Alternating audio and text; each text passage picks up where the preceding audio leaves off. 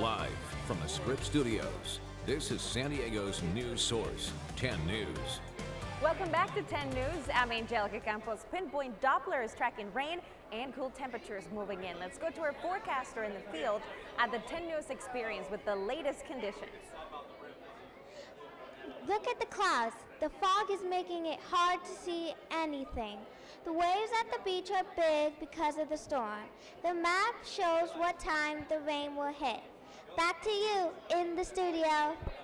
Thanks, and great job out there. Remember, you can check weather conditions in your own neighborhood by going to 10news.com or on the go with our 10 News app. Download it today.